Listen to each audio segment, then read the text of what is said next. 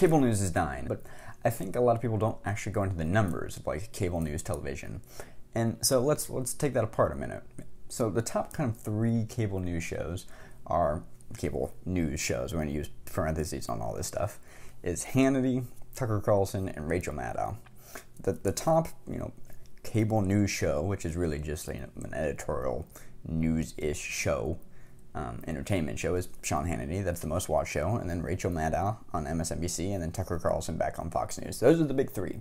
Now, what do these numbers, what is their average viewership? Hannity's is around 3.3 million. Rachel Maddow's is around 3.1 million. And Tucker Carlson's is around 3.1 million. Now, occasionally they dip below 3 million, and occasionally they're 3.5 million. But on average, in 2018, 2019, it's the low 3-point-something millions. That's their view rate. If you're an aspiring broadcast journalist, my advice to you is do not go into television or cable news. Go get a job at the Young Turks or Dave Rubin or the Daily Wire or any sort of news thing that has a large presence on the internet. Or go internship at Philip Defranco. And this is what I want to talk about. It's like Philip Defranco. Philip Defranco's show averages over 1 million views a day.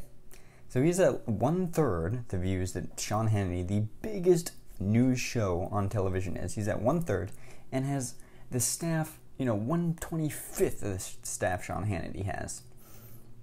Just think about that for a second. And now you can argue, well, wait a minute, Philip Defranco isn't a quote journalist, or well, he doesn't report any news, doesn't do any reporting like traditional journalists. Yeah, right. You think Sean Hannity or Tucker Carlson or Rachel Maddow are reporting the news? No, those are news correlation shows. That's what they do. They either contextualize or correlate the news.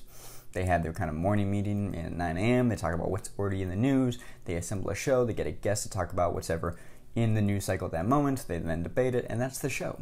That's the show for Rachel Maddow. That's the show for Tucker Carlson. That's the show for Sean Hannity. It's actually not that different than Philip Defranco's show. What this really means is that right now TV is still being way overvalued. Advertisers are still paying way more for their ad spots in cable news television shows than they are for the internet.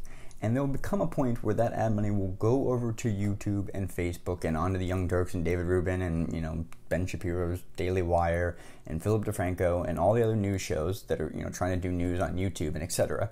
That advertiser money will eventually go over to them because they can get a lot more bang for their buck. The amount of money Philip Defranco rakes in on any sort of advertisement is significantly less than Sean Hannity and Rachel Maddow is taking in, even though their viewership isn't that much higher on a daily basis, and they have a much larger team. I mean, not only do they have a much larger team, they're also broadcasting to every airport, no matter what, and bar, no matter whether you want to watch it or not. You're sitting there at the Detroit airport, or LAX, or San Francisco, or New York, or Houston, and there it is. CNN, there's MSNBC or Fox News, and they're counting that as views. They're counting that as views. It's not like YouTube. The person actually has to click and watch 30 seconds, right?